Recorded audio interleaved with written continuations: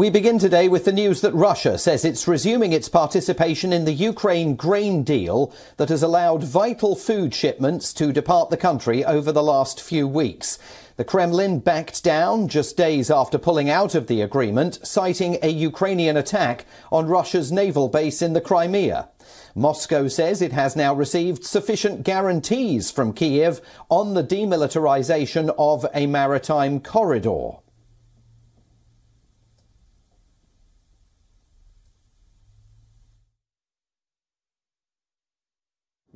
Thanks to the participation of the United Nations and Turkey's assistance, we were able to get the necessary written guarantees from the Ukrainian side about not using the humanitarian shipping corridor and Ukrainian ports designated for the export of agricultural products for military actions against the Russian Federation. Meanwhile, Ukraine's President Volodymyr Zelensky says the corridor for exporting grain requires reliable and long-term defence. As Russian forces continue to strike Ukrainian cities and target the country's energy facilities, authorities in the Ukrainian capital are now preparing more than 1,000 heating points for members of the public across the city. Ukrainian officials say Russian attacks have damaged 40% of Ukraine's energy infrastructure. Kiev officials are planning to equip the heating points with generators and necessities, including water. Ukraine's First Lady, Olena Zelenskaya, urged tech workers from around the world to help save people in Ukraine.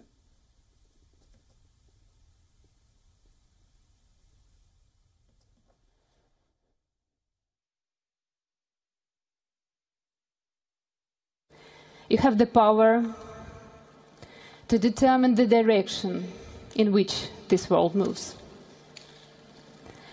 After all, the dystopias we read about in science fiction novels and the threats of their destruction, of life destruction, are much closer than you think.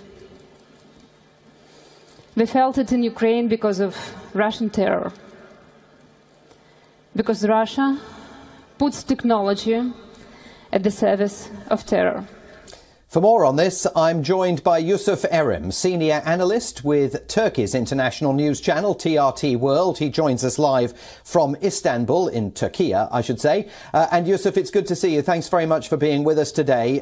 President Recep Tayyip Erdogan said earlier in the week that he was going to work to try and bring this grain deal back into force. I presume this news means that he's succeeded.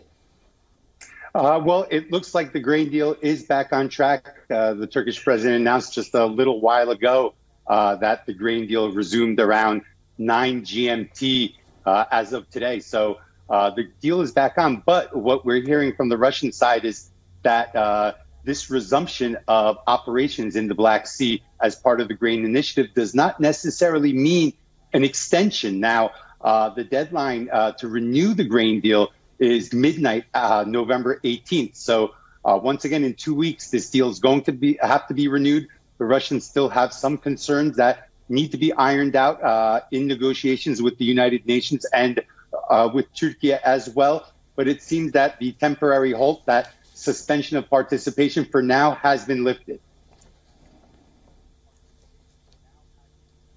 What do we know about the details of the demilitarized corridor that the Russians said they'd received assurances about during the course of these conversations? Well, what we're seeing right now is it's under investigation, the attack on Sevastopol. The Russians are saying that the grain corridor was used for the alleged attack against their naval assets in that area. But again, the Ukrainian side denying it, the United Nations saying the grain corridor wasn't used for a military strike as well. So it's basically at this point finger pointing and a he said, she said, until we have a thorough independent investigation of what happened there. But it looks like going forward, the Russians are going to want to see more security guarantees, most likely by either Turkey or the United Nations, to be able to assure them and ease their security concerns regarding what's going on in that area known as the grain corridor in the Black Sea, that it's not being used for any type of military operations. And Yusuf, with the clock now ticking as far as the extension of the existing agreement is concerned, is Turkey going to be the interlocutor that brokers those conversations? Does President Erdogan intend to remain fully engaged in this? Yes, from what we understand, looking at the rhetoric coming from Ankara, the Turkish president, along with the UN Secretary General, they're going to continue their cooperation on mediating an extension of this deal. We've seen comments coming from both the United Nations and from Turkey that they are engaged in diplomacy, trying to extend this deal. I was in Brussels at a conference just earlier this week, and I heard the Ukrainian Deputy Minister of Infrastructure speaking there, and he was saying that he wants to see the deal extended, not for 4-month increments, but now for a 1-year increment. The Russians obviously have their concerns. They want to see their concerns addressed in a new extension as well. So there's still a lot of diplomacy. Turkey is still part of this process. The Turkish president spoke with Vladimir Putin yesterday. He's expected to speak with the Ukrainian president, Volodymyr Zelensky, in the coming days. So that could either be later on today, quite possibly tomorrow, the day after, but a conversation with the Ukrainian president on the agenda and going to happen quite soon. That's the expectation. Well, we'll keep tabs on it, Yusuf. I know you will be as well. I hope you'll come back and give us an update in a few days' time. That's Yusuf Erim, senior analyst with Turkey's international news channel, TRT World, joining us live today from Istanbul.